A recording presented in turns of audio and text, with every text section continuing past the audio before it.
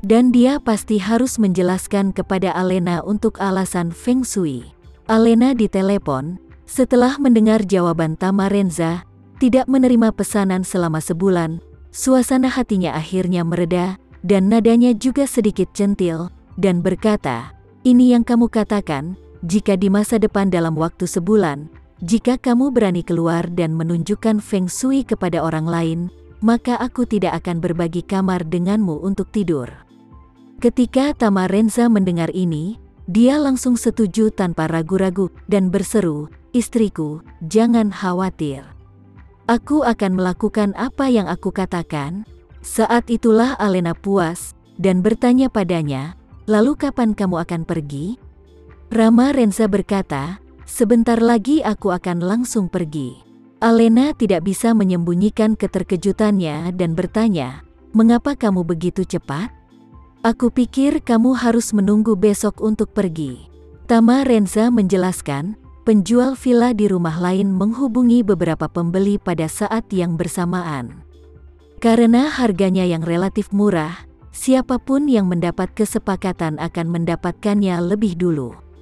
Itulah mengapa pelanggan lama ini sangat cemas dan ingin aku pergi bersamanya hari ini. Alena bertanya dengan rasa ingin tahu, pelanggan apa, pria atau wanita? Setelah berbicara, dia merasa pertanyaannya agak tidak pantas, dan buru-buru menjelaskan, "Tama, aku hanya bertanya dengan santai. Tidak ada arti lain. Jika kamu tidak ingin mengatakannya, lupakan saja." Tama Renza tersenyum dan berkata, "Itu klien laki-laki. Dia cukup terkenal. Dia adalah manajer umum di Hotel Shangri-La kami, Devano." Alena secara alami mendengar nama Devano. Namun, dia hanya tahu bahwa Devano adalah manajer umum Shangri-La dan bahwa dia sangat berpengaruh di Jakarta, tetapi dia tidak tahu latar belakang Devano yang sebenarnya. Jadi Tama Renza tidak takut menggunakan Devano sebagai penyamaran. Mendengar nama Devano, Alena berseru, "Sial, orang ini dikatakan sangat kuat. Bahkan keluarga Suteja harus memberinya hormat. Kapan dia menjadi pelanggan lamamu?" Tama Renza sengaja merendahkan suaranya dan berkata sambil tersenyum, "Bukankah orang-orang kaya di Jakarta ini cukup baik? Mereka percaya pada fengshui. Aku sedikit terkenal sebelumnya. Begitu banyak orang kaya datang ke sini dengan kagum." Sambil berbicara, dia berkata lagi, "Istri, tunggu sebentar. Aku akan membiarkan Tuan Devano mengatakan sesuatu kepadamu." Alena buru-buru berkata, "Tidak perlu, tidak, suamiku. Aku hanya bertanya dengan santai, tidak ada arti lain." Tama Renza tersenyum dan berkata, "Suamimu tidak bermaksud lain, hanya untuk membuatmu yakin." Dengan itu, dia berkata kepada Devano, "Tuan Devano, tolong bicara dengan istriku." Devano bergegas dan berkata dengan serius, "Nona Alena, aku Devano. Tuan Tama akan pergi denganku kali ini, dan aku harap kamu tidak keberatan." Alena buru-buru berkata, "Tidak, aku tidak akan keberatan. Aku harap kalian semua baik-baik saja." Tama Renza berkata saat ini, "Istriku, kami akan segera pergi, jadi aku akan mengucapkan selamat tinggal untuk saat ini." Alena buru-buru berkata, "Kalau begitu kamu harus memperhatikan keamanan saat kamu pergi, dan ingat untuk makan secara teratur." Tama Renza tersenyum dan berkata, "Jangan khawatir, aku akan menjaga diriku sendiri."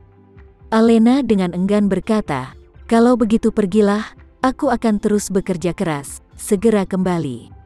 "Pasti." Tama Renza juga menutup telepon sedikit dengan enggan. Lalu langsung berkata kepada Devano, "Atur helikopter, aku akan ke bandara."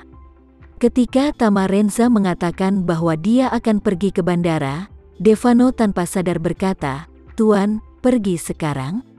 Tama Renza berseru, "Apa yang kamu tunggu jika aku tidak pergi sekarang?" Pesawat diperkirakan lepas landas. Itu akan tiba di bandara dalam waktu kurang dari 20 menit.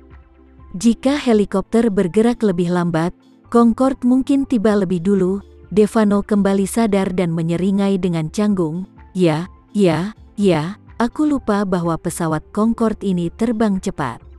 Tunggu sebentar, aku akan mengatur helikopter untuk lepas landas. Setelah berbicara, Devano mengambil walkie-talkie di atas meja dan berseru, awak helikopter segera bersiap dan berangkat ke Bandara Jakarta dalam 5 menit. Segera, Tama Renza mendengar mesin helikopter mulai berbunyi dari atap. Devano buru-buru berkata, "Tuan, kamu bisa pergi." "Baik." Tama Renza berdiri tanpa ragu-ragu dan berjalan keluar dari kantor Devano. Kantor Devano sendiri berada di lantai atas, dan helipad di atas gedung berada tepat di atas kantornya. Di pintu masuk kantornya terdapat lift khusus yang bisa naik langsung ke atas gedung. Di bawah kepemimpinan Devano, Tama Renza naik lift khusus ke atas gedung. Helikopter sudah mulai saat ini dan siap lepas landas kapan saja. Seorang pramugari membuka pintu helikopter dan berdiri dengan hormat. Tama Renza melangkah tanpa ragu-ragu. Tanpa diduga, Devano juga akan menyusul. Tama Renza berkata, "Kamu tidak perlu mengantarku pergi." Devano berkata dengan tergesa-gesa, "Tuan, aku tidak akan mengantarmu, aku akan pergi bersamamu." "Ikutlah bersamaku." Aku mengerutkan kening dan berkata, "Tidak harus terlalu merepotkan, aku bisa melakukannya sendiri." Devano berseru, "Tidak, Tuan. Kamu akan pergi ke Suriah dan aku tidak terbiasa dengan tempat itu. Meski kekuatanmu tak tertandingi, aku masih berharap bisa berdiri di sisimu, dan jika Nona Alena memanggilmu, setidaknya aku bisa membantumu mengumpulkan kebohongan." Melihat desakan Devano, Tama Renza tidak menolak, dan berkata, "Oke, ayo pergi bersama." Devano sangat gembira, dan buru-buru duduk di samping Tama Renza, dan berkata kepada kru turun. Helikopter segera naik dan berlari menuju Bandara Jakarta. 20 menit kemudian, ketika helikopter itu kurang dari 10 km dari bandara, Tama Renza melihat pesawat penumpang putih ramping di langit di atasnya, dengan cepat lewat. Berbeda dengan wajah depan pesawat penumpang biasa yang berbentuk busur, hidung pesawat ini berbentuk kerucut yang sangat lancip, dan sayapnya tidak berbentuk dua sayap terbuka, melainkan sayap segitiga yang mengarah ke belakang. Bentuk sayap delta ini adalah jenis gaya desain yang sangat cepat. Devano di samping juga melihat pesawat itu, dan berkata dengan penuh semangat, "Lihat, Tuan, itu Concorde, Tuan. Sepertinya pesawat ini telah tiba sebelum kita." Kecepatan pendekatan pesawat Concorde hampir 400 km per jam, yang jauh lebih cepat dari helikopter, sehingga helikopter tertinggal dalam sekejap mata. Tama Renza memandang pesawat yang penuh dengan citra fiksi ilmiah ini, dan tidak bisa menahan perasaan di dalam hatinya. Dia benar-benar tidak menyangka bahwa pesawat canggih seperti itu adalah produk yang dikembangkan beberapa dekade lalu. Yang membuatnya semakin emosional adalah kekuatan modal memang sangat kuat. Biaya pesawat ini sangat tinggi, dan biaya modifikasi serta pemeliharaan lebih tinggi. Biaya menyimpannya lebih cepat daripada menghabiskan uang jika bukan untuk aset yang lebih dari 1 triliun. Tidak ada seorang pun di keluarga besar yang mampu membakar barang-barang mahal seperti itu. Beberapa menit kemudian, helikopter Tama Renza tiba di Bandara Jakarta. Di ujung landasan pacu bandara, pesawat Concorde baru saja diparkir. Pilot berkata pada saat ini, "Tuan muda, Tuan Devano." Umpan balik dari bandara mengatakan bahwa Concorde siap lepas landas. "Mari mendarat tepat di sebelah Concorde, lalu naik dan lepas landas segera." "Baik." Tama Renza mengangguk. Ia semakin sadar akan alasan suksesnya keluarga besar, dan sebagian besar merupakan jaminan di balik kesuksesan tersebut. Orang awam mau ke Suriah, menurut rute konvensional, dari saat boarding setidaknya butuh waktu 24 jam. Sekian dulu ya video kali ini, kita lanjutkan lagi videonya di lain waktu. Oh iya, bagaimana menurut kalian? Semoga bisa sedikit menghibur kalian semua. Untuk teman-teman yang baru nonton, jangan lupa subscribe ya, hehehe.